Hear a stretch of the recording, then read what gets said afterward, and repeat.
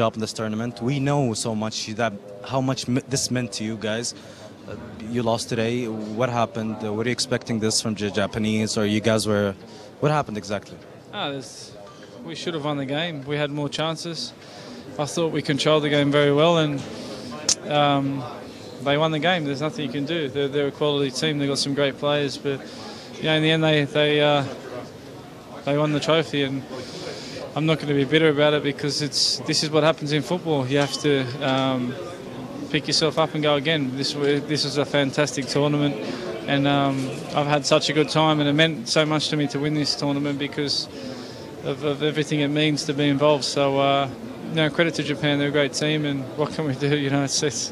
It's so hard when we create so much chance. This is your second participation in this championship, so it's not that hard for losing it for the second time. I'm sure that you guys are having or hosting this Asian Cup in 2015. I know that's a long space. Do you think this team will keep on going for that time? You guys are such a good name. Yeah, we've got a great name, and we've done ourselves proud. And in football sometimes it just doesn't work for you, but we've got to look bright and look forward to 2015. And if my body holds up, I'll be there. If not, then the youngsters are really good players, and they'll fly the flag. But it's hard to take. But as I said, it's something that congratulate Japan and the nation. They did very well. Hard luck and good luck the next matches. طبعا يبدو انه لاعب جدا حزين. ذكر في البدايه خالد انه لعبنا مباراه ممتازه مع اليابانيين، كانت لدينا فرص اكثر واكثر من اليابانيين، ولكن ما عسانا نقول هذه كره القدم. يجب ان نقبل الخساره زي ما نقبل الفوز.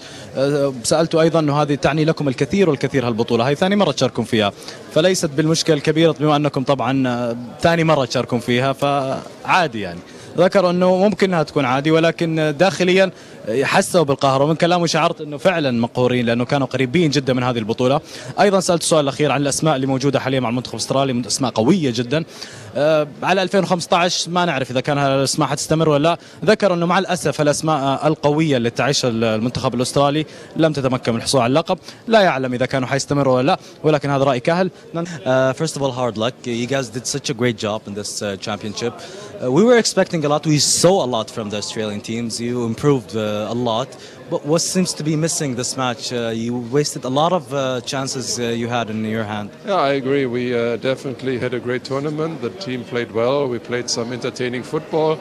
Unfortunately, today we missed the opportunity to score, but that is the way it goes. Sometimes it happens, and then you see the game against Uzbekistan, we scored all the goals. So. Speaking with Kahiel 5 minutes ago, and I told him, we're so sorry for seeing all those good players not having winning a championship. Do you think they will continue, go on for the World Cup qualifying or the next Asian Championship? I don't see a problem. They're still okay, and this tournament is not the end of their career.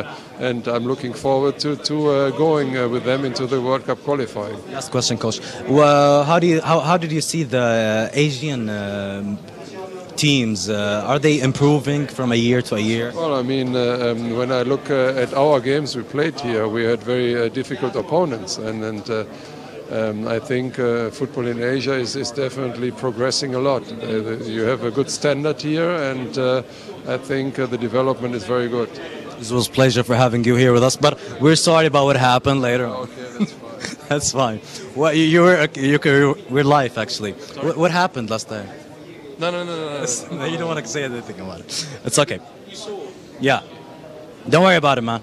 Thanks.